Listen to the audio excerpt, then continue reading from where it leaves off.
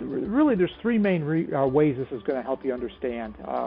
First of all, I believe this book will help in your understanding of S100 immune milk by first showing you the vast amount of history and the research that it took to develop S100 immune milk in the first place.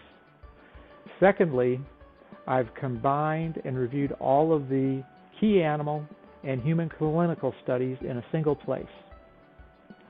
And third, I have provided details of each of these studies in both an easy to understand table format, followed by a more detailed and in-depth analysis of the data and the cellular and molecular mechanisms involved.